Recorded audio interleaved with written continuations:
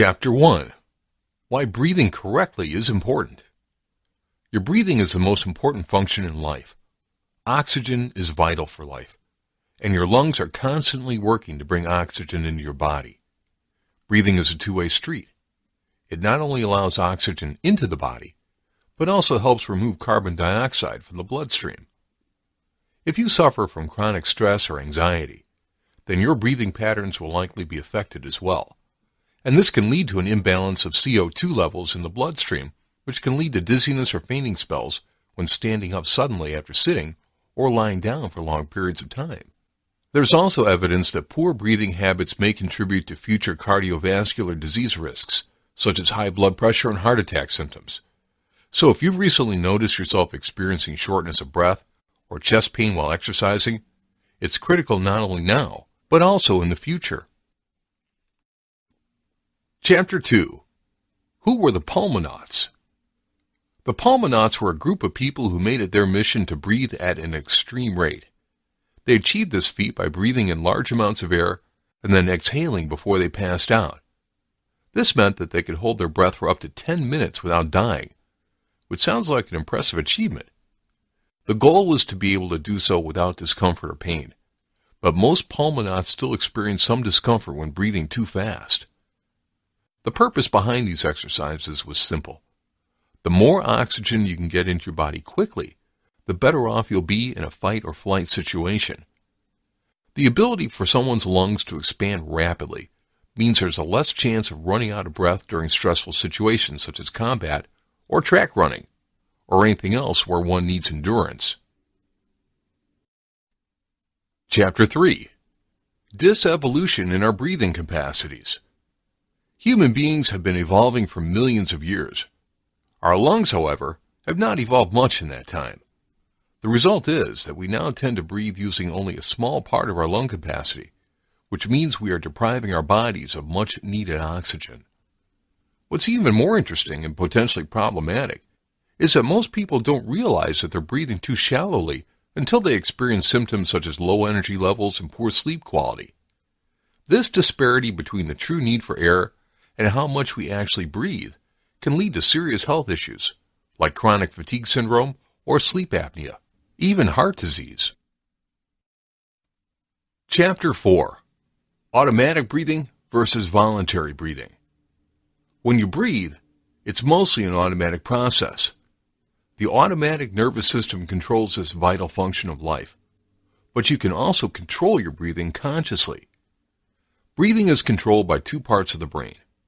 One part regulates heart rate, blood pressure, and other involuntary functions, the sympathetic nervous system, and the other part controls voluntary actions such as speech or movement, the parasympathetic nervous system. These systems are constantly communicating with each other. For example, it's possible to become fatigued from excessive exercise if not enough oxygen is reaching your muscles through the sympathetic response. The type of breathing you do depends on which part of your brain has been activated at any given time.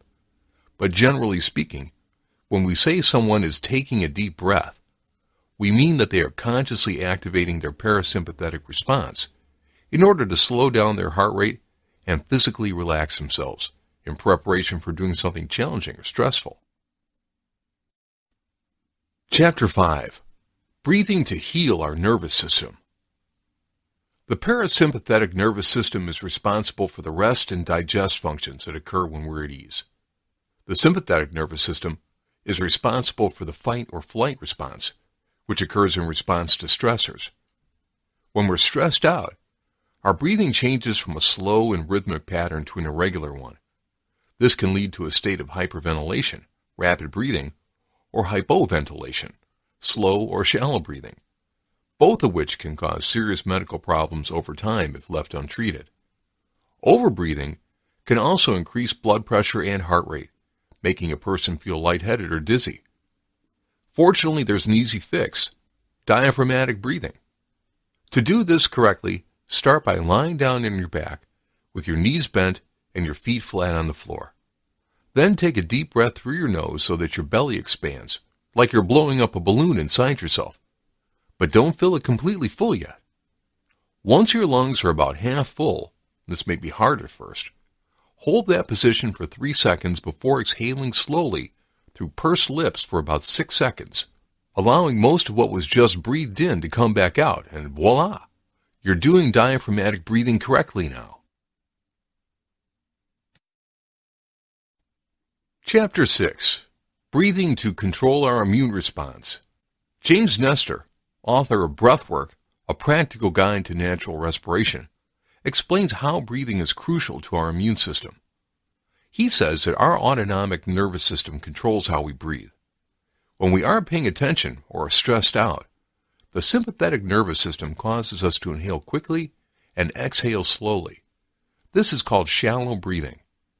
When we are relaxed or asleep, our parasympathetic nervous system triggers slow, deep inhalations and exhalations. This is called full breathing. Both these types of breathing can be good for us. Shallow breaths provide more oxygen than full breaths do, but also more CO2, carbon dioxide, which helps us maintain an alkaline pH in our bodies, something that's important for health.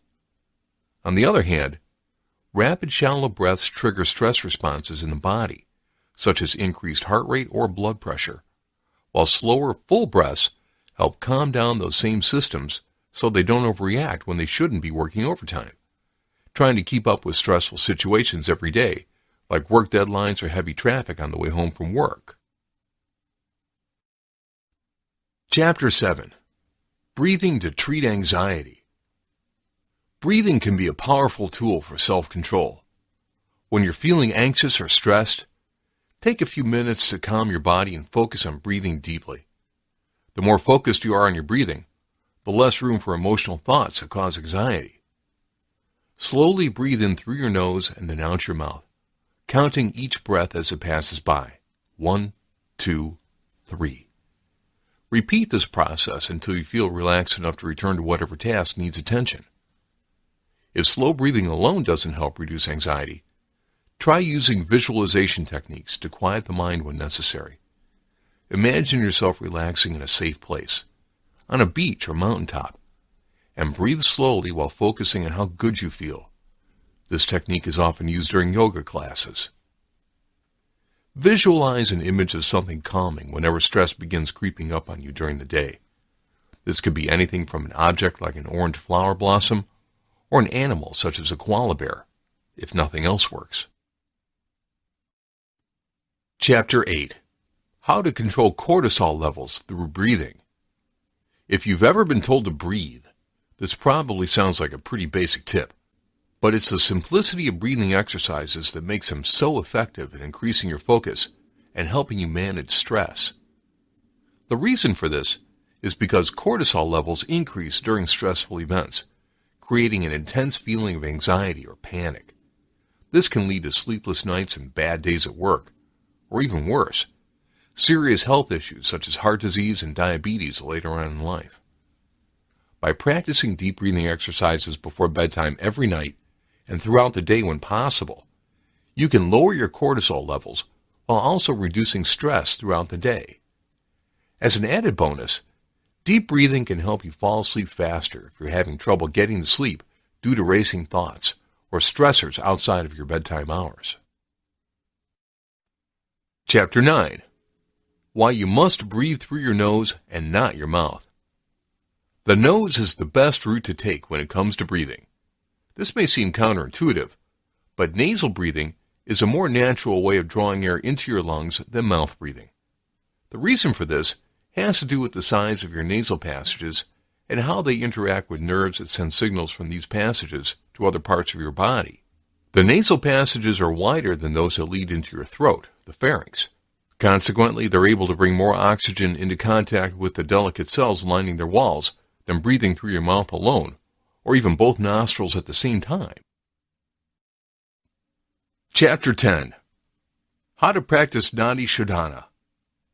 Nadi Shodhana is a breathing technique that balances the two sides of the body, left and right. It can be done at any time, but it's most effective before bed or when you're stressed out. To practice Nadi Shodhana, wrap your thumb and ring finger around your nostrils with one hand. Press down gently to seal off the right nostril while inhaling through your left nostril. Then, close off your left nostril with your ring finger, allowing air to flow only from the right side of your nose, while simultaneously exhaling through both nostrils. Repeat this process 10 times, alternating between inhaling through each side of your nose in turn. Once finished, breathe normally again, that is, single nostrily, until ready for another round. Chapter 11. Exhale slowly to increase your lung capacity. Another tip to increase your lung capacity is to exhale slowly. While in a normal breath, you may exhale for about 2 seconds. However, when trying to increase your lung capacity, you should stretch this out for 5 seconds at the very least. Another option is to hold the exhalation for 7 to 9 seconds before taking another inhalation breath. This way, when you're breathing twice as long on your exhalation than your inhalation, this will help expand both your chest and abdominal cavities and increase oxygen intake. Exhaling slowly also helps balance out the amount of carbon dioxide that gets released from each respiratory system cycle at rest.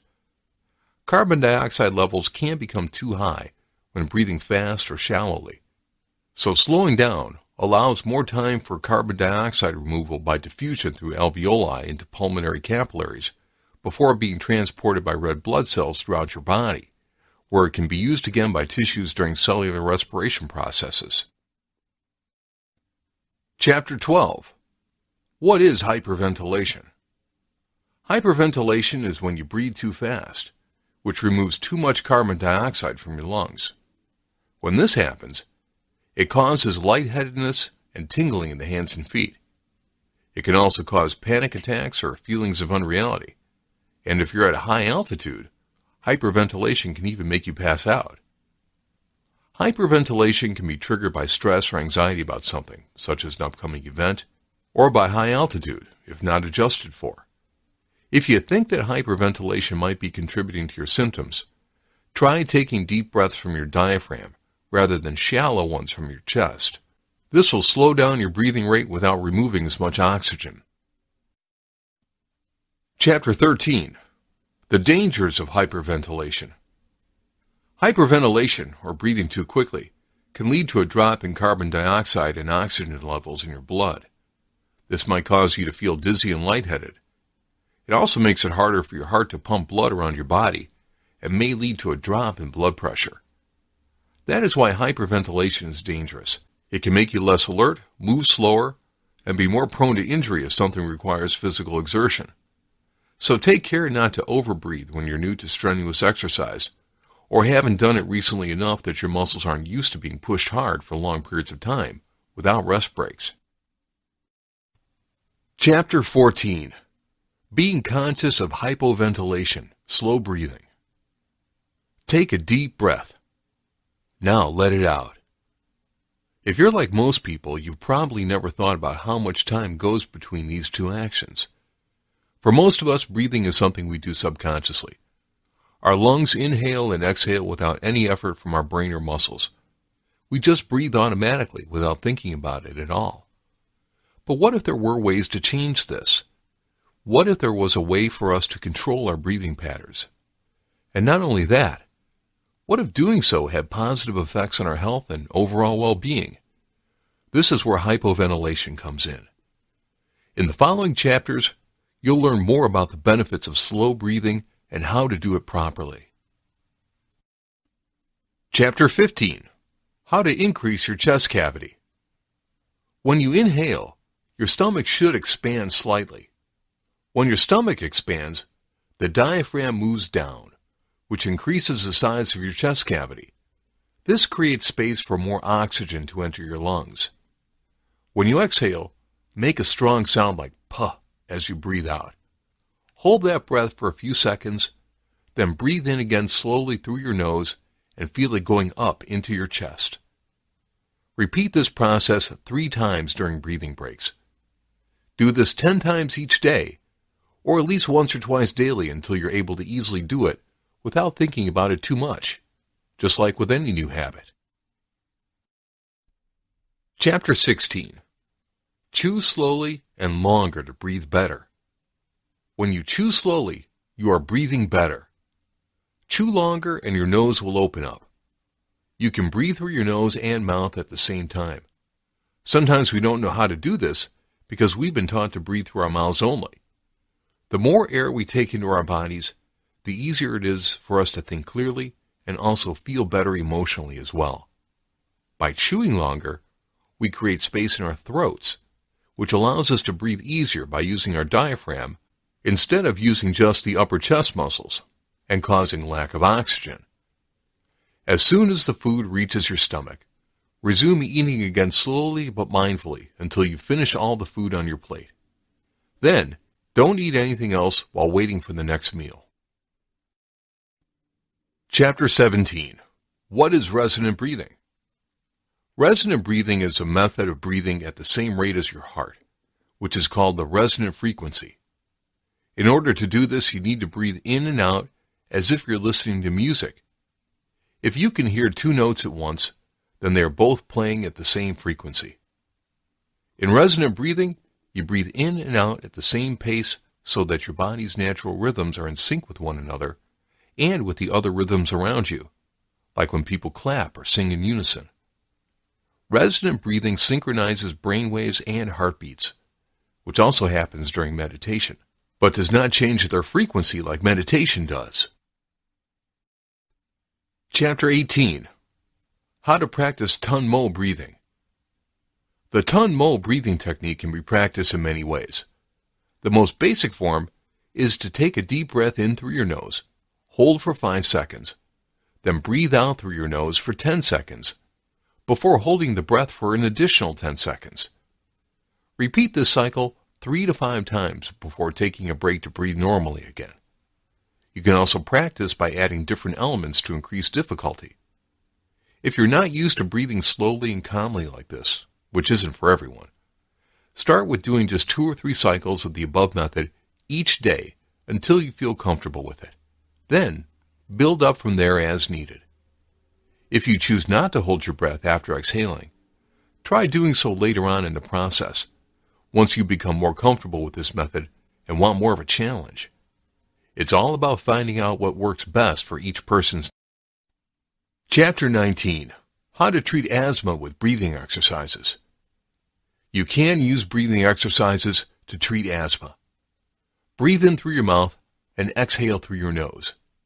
Do this slowly, deeply, and as often as you can throughout the day. Breathing slowly is important because it helps you relax and calm down for stressors that might trigger an asthma attack. Exhaling helps relieve symptoms of asthma attacks or flare-ups such as wheezing, coughing, or shortness of breath by removing trapped mucus from the lungs. Inhalation is also necessary for long-term lung health because it brings fresh oxygen into the lungs to replace carbon dioxide waste products that were removed during exhalation, breathing out. Chapter 20. How to treat insomnia and sleep apnea with breathing exercises. If you're suffering from insomnia, you can treat your symptoms with a mixture of breathing exercises and physical exercise. Yoga is a great way to improve your breathing and sleep patterns, so make sure to incorporate some of it into your routine. Try this 4-step breathing exercise.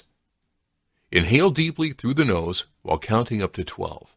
Hold for 1 second at the top. Exhale slowly through pursed lips for 6 seconds or longer if possible. Relax completely before starting over. Chapter 21. Breathing is useful for focusing the mind.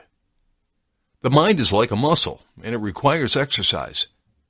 In addition to practical breathing exercises, there are also many ways you can use breathing for more specific purposes. Meditation and yoga both involve using your breath to focus on the present moment and improve your mental state. Meditation can help you manage stress by allowing you to remain calm in stressful situations. Studies have shown that meditation can help reduce stress levels, which can improve concentration and promote clearer thinking. Yoga is also beneficial. It increases flexibility while also working out muscles and improving balance, as well as reducing tension in the body. Chapter 22. Using breathing to control your emotions. In the great words of James Nestor, the first thing to do is to learn how to be relaxed. breathing is your #1 relaxation tool. In other words, breathing can be used for more than just giving your body oxygen. It can also help you calm down, relax, and deal with stress or anxiety in a healthy way. However, many people don't understand breathing well enough, not even doctors. Breathing helps us calm down because it sends a signal to our brains that we're safe and everything's all right. When we breathe slowly and deeply enough, the physiological responses come naturally as our bodies begin feeling less tense and more relaxed overall. This process allows us then to focus better on whatever situation we may be facing without getting overly stressed out or anxious about what might happen next. Chapter 23. It's important to breathe correctly while exercising. While exercising, it's important to know how to breathe correctly so you don't become lightheaded or pass out. Here's how. Breathe through your nose. This will help keep your airways clear while also keeping airborne bacteria at bay when working out outside or in a polluted area, such as a gym or a public pool during flu season. If you're working out indoors at home, consider investing in an air purifier so that the air quality is clean. You can buy them online or at most hardware stores. They come with filters that need replacing every few months depending on usage or if you have pets. Inhale deeply through your nostrils and exhale completely through them as well. Do not hold back any air. Doing so constricts blood flow throughout the body, which can lead to dizziness or even fainting if done for long periods of time, more than 5 minutes. As we've seen in a previous chapter, some of the best breathing tips can be found in yoga, a practice that's been around for thousands of years. Yoga teaches us how to breathe properly, which is beneficial for both physical and mental health. About the author. The content in this guide is based on extensive official research and comes from a variety of sources, mostly from books published by experts who have mastered each of the topics presented here and who are backed by internationally recognized careers. Therefore, the reader will be able to acquire a large amount of knowledge from more than one reliable and specialized source. This happens because we rely only on official and endorsed media. In addition, we also collect information from different web pages, courses, biographies, and interviews. So we give the reader a broad overview of their topics of interest. We have not only checked that the sources of knowledge are relevant, but we've also made a very careful selection of the final information that makes up this guide.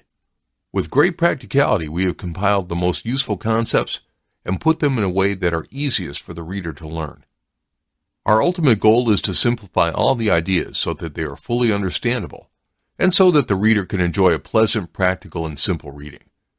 This is why we strive to provide only the key information from each expert. In this guide, the reader will not find redundancies or unnecessary or irrelevant content. Each chapter covers the essential and leaves out everything that could be deemed as extra or that does not add anything new to the selected concepts. Thus, the reader will be able to enjoy text where they will easily find specialized information that comes exclusively from experts and that has been selected with the greatest effectiveness. This is the end of this audiobook. The Sapiens Network presented The Power of Breath. Breathe properly to calm your mind, control your emotions, and take care of your health.